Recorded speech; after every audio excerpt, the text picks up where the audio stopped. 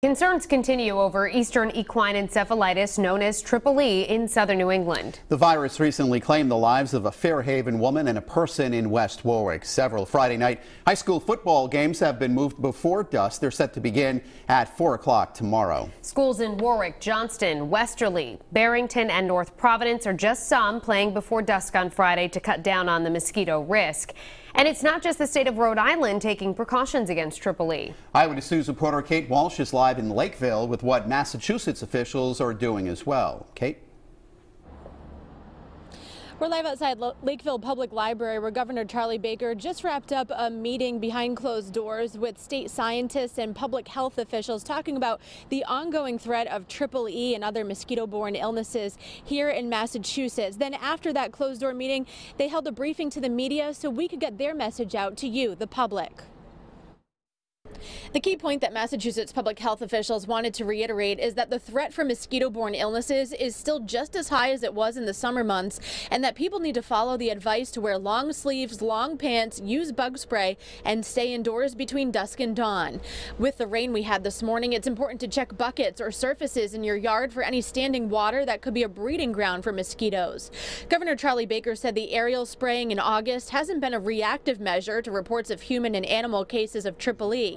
He said they've been proactive by trapping hundreds of mosquitoes since this past spring and seeing which communities have had evidence of the disease. We learned that the threat of Triple E comes in cycles, and this year it's being seen in more parts of Massachusetts than just Plymouth and Bristol counties. This starts with mosquitoes that don't bite people biting birds, and then those birds get bitten by mosquitoes that bite people and transmit the disease to those mosquitoes, which then turn around and bite us. As we start planning for this activity in the spring, we're going to need to start planning on a much broader geographic radius than the one we've planned on historically. Lakeville is one of 35 communities deemed to be a critical risk of Triple E, the highest risk.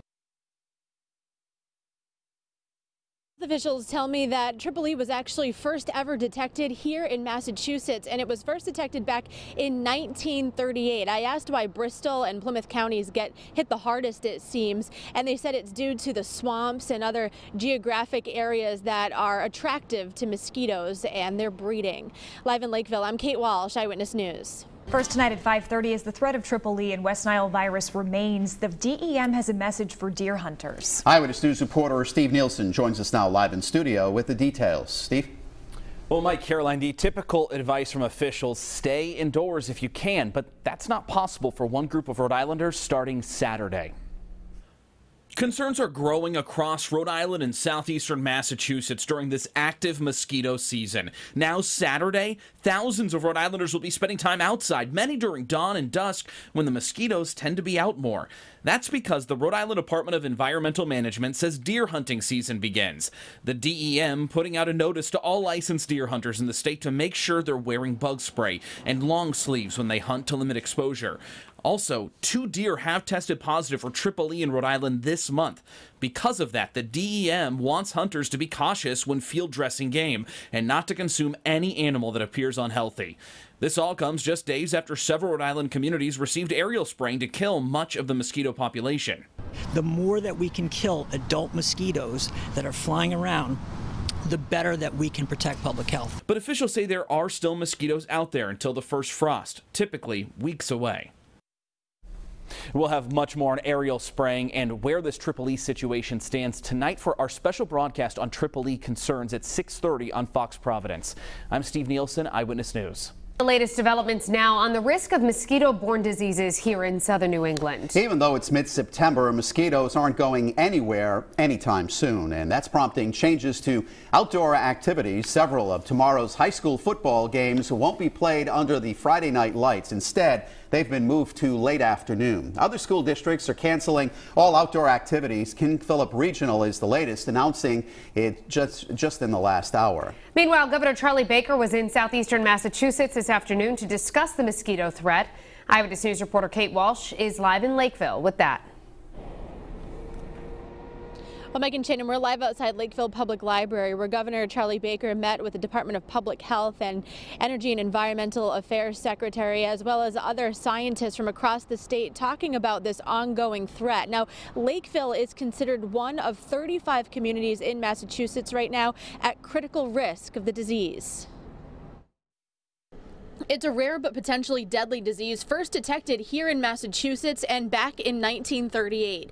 Eastern equine encephalitis, or Triple E, has been more prevalent in Bristol and Plymouth counties based on their swamps and geography attractive to mosquitoes. This is a very scary issue for people. Governor Charlie Baker said it's concerning that this year we're seeing it spread to other parts of Massachusetts, prompting a first public health hazard for our region in August, resulting in a series of aerial and ground spraying. A second public health hazard was signed on September 9th, 2019, so at the beginning of this week.